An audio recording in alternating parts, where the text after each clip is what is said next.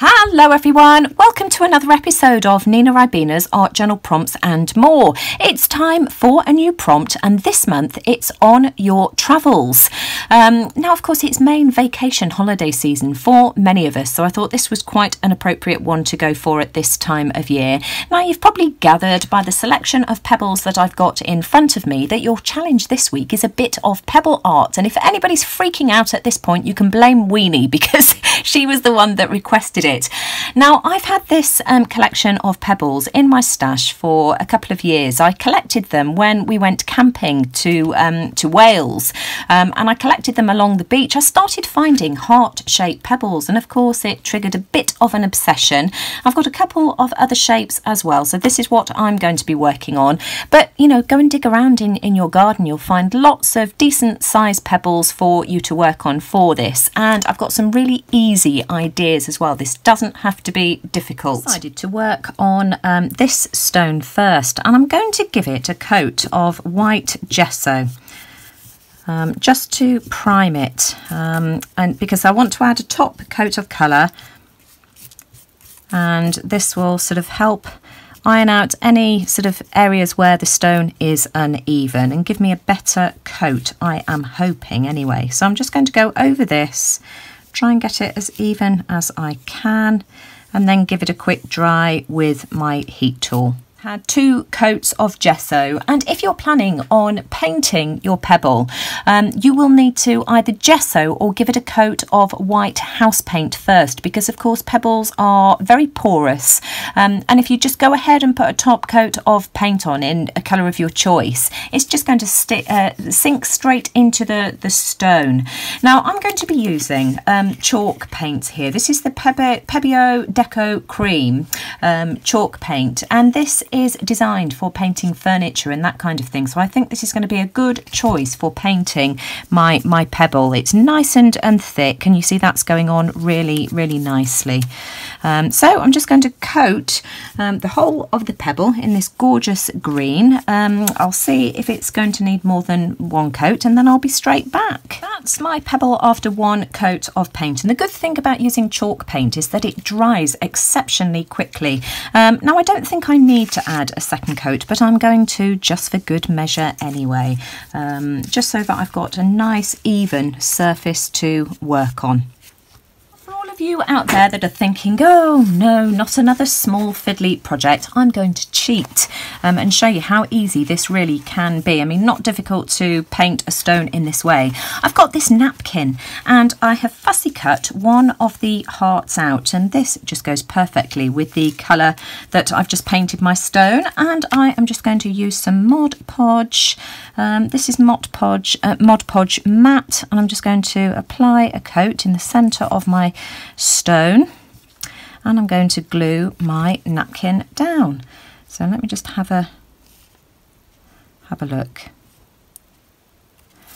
and I want it to go something like this. So I'm just going to really gently, now this is napkin, remember, just gently smooth it down onto my stone, going all the way round like this. Now I'm going to embellish this a little bit more, but you know, you don't have to. You could leave it at that. And also think about stamping a design onto a piece of plain tissue paper with your stamps as well. I think I'll try that a bit later, and applying it in the same way.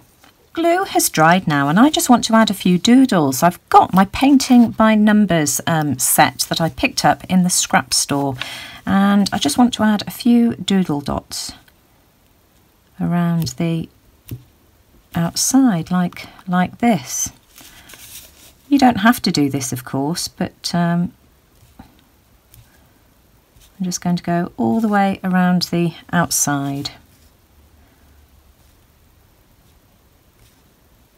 That's that one finished, and you can see that I've added some more dots to the central heart, and I'm going to call that one done. Before I move on to do one more for you, I just want to talk about the types of paint that you can use. I've tried all sorts to do the testing for you. I watched a video, and I'll leave the link to it in the description box below.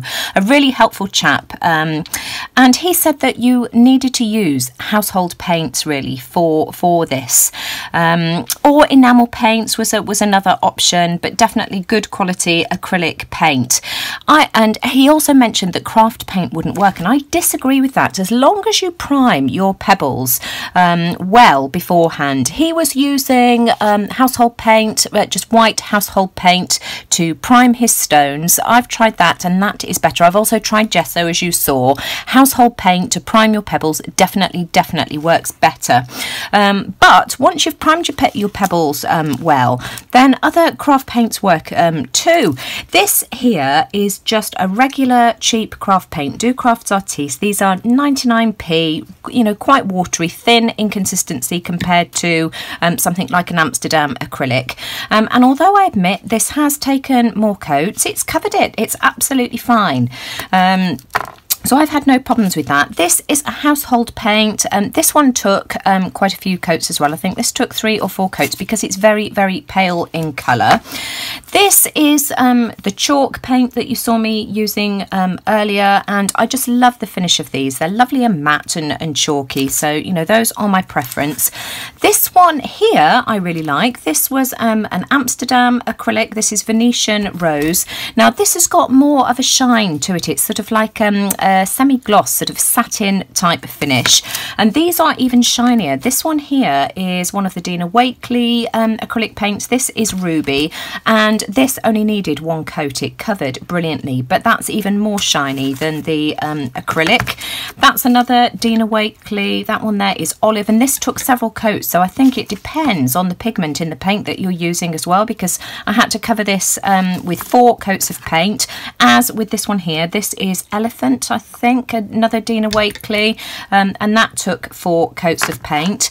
This was a cheap stencil paint that I picked up from Lidl supermarket years ago, and again, brilliant, very matte in finish. It's sort of like a household paint for stenciling walls. 1 coat was all I needed, and again, these 2 here are chalk paints again, and you saw a couple of coats, and they cover really well. So you know, use whatever paint you have, but you might find that you need 3 or 4 coats to get a good finish. Try stamping my own images and see how well that works. I've stamped this owl onto a piece of tissue paper, and it's this owl here from the Do Crafts Paper Mania Urban Stamps, and it is the Perfect Partner Owl Folk. I've used archival ink to do this. You want something that is permanent and waterproof, and what I'm going to do is I am just going to apply some water around the outside of the owl, just so that I can tear my piece of tissue so that I've got jaggedy edges. Let's see if we can do this, and I'm hoping then that you won't be able to see the tissue paper. We'll just have a nice image on the stone. So let's see how we get on with this. There we go. Let me just give that a quick dry for a second. Now I did end up tearing a bit more of that excess tissue away, and I've got my Mod Podge here at the ready, and I'm just going to apply some over the stone, and then we'll stick this down in the same way as we did with the first one and keep our fingers crossed. So how do I want that to go? Something like that, and again I'm just going to be really gentle with this and stick it down. Just apply a bit more glue, and I'm hoping when this dries that you'll barely be able to see the tissue.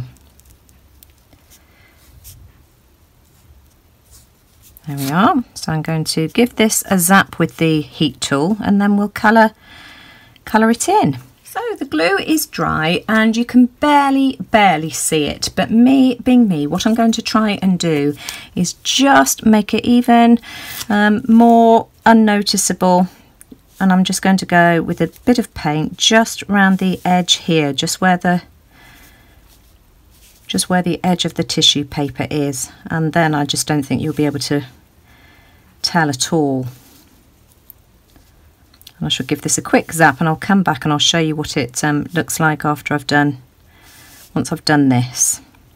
So there it is, and you can barely see the tissue paper now, and I've just gone over this with a coat of clear gesso, just to give myself a key to work with, because of course it was shiny Mod Podge before, and I'm just going to use some alcohol markers just to colour this in. So as soon as I've finished it, I'll come back and show you. Let's have a go at painting one with a Posca paint pen.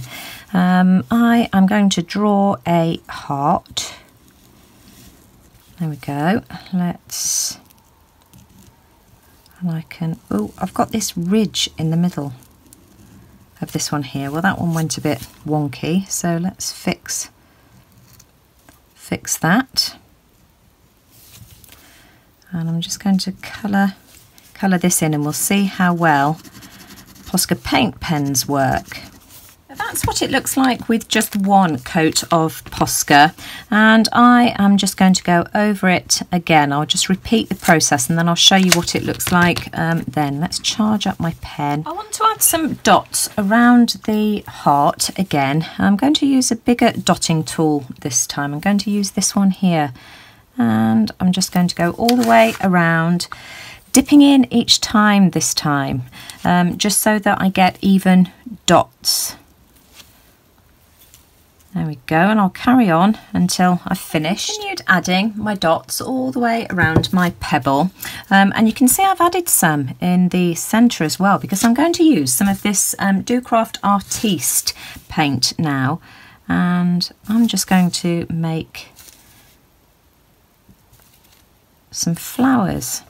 Now, I've hit a problem. I found that the Decoupage's fabric paint isn't very good for dot painting, and so I'm just using some regular Crafters acrylic to go over the pink ones, and I use my Reeves, oh gosh, what you call these, painting by numbers paints to do the orange. I don't know whether it's the fabric paint. It's got sort of like a glossy finish, and it just doesn't work anywhere near as well as regular acrylic, so I'm just going over these, but how pretty is that?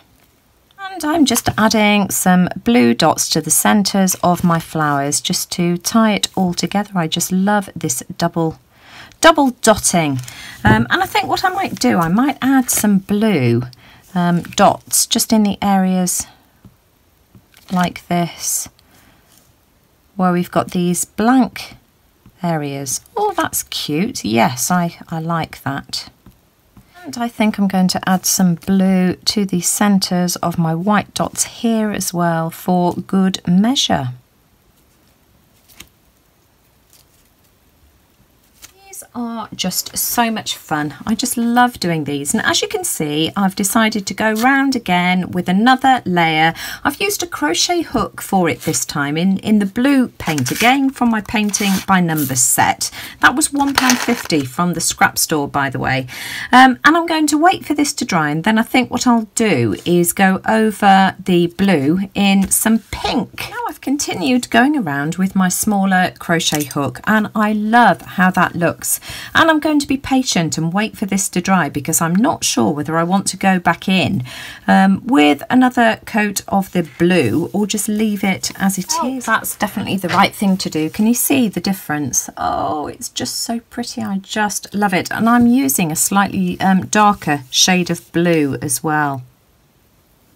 So here's my finished pebble, and as you can see, I ended up adding another layer of white. Of course, you know me, once I start I just can't stop, and you can probably tell as well that this has had a coat of varnish. Let me just show you what I used. I used the Rust-Oleum Crystal Clear Protective Coat in the clear gloss finish. This is really easy to apply. You spray it on, and I must have added 3 or 4 coats to this until, you know, I was happy with the level of gloss that I've achieved. You need to do this in a well ventilated area. I bought this for anybody here in the UK from Homebase. It's about £10 for a can, but will last a very long time. You can, of course, use paint on, varnish, or even probably Mod Podge as well. I'm sure Mod Podge would probably do much the same thing. But if you want to display these outside, you'll need to do that, because otherwise the paint will just wash off. So let me just bring back some others that I've been doing as well, because of course I just could not stop at 3. Of course I couldn't just stop at 3 pebbles, could I? I was having way too much fun. These 4 here were stamped images on tissue paper applied to the pebble in the same way that you saw that I did for the owl. I think that's just a really quick and easy way to decorate your pebbles. Primarily I used the Letraset Pro marker and this Tinge brand of alcohol marker, which is just a cheap one from, where's it from? The Works here in the UK. I did try using Sharpie markers, but they just weren't very vibrant and didn't work for this for some reason at all. Whether, you know, the stones are too porous, I don't know. But, you know, I look forward to seeing how everybody else decides to interpret the prompt this week. Do Google it, look on Pinterest, because there are so many ideas for this. And I look forward to seeing, you know, the ideas that everybody else decides to come up with in the group. So if you enjoyed this, as always, I would really appreciate a thumbs up. Do let me know what you think in the comments below, and if you're not subscribed to me already, then, you know, press that subscribe button, and don't forget to click the bell for notifications of my future videos. And take care, everyone. I'll see you all again soon. Bye for now.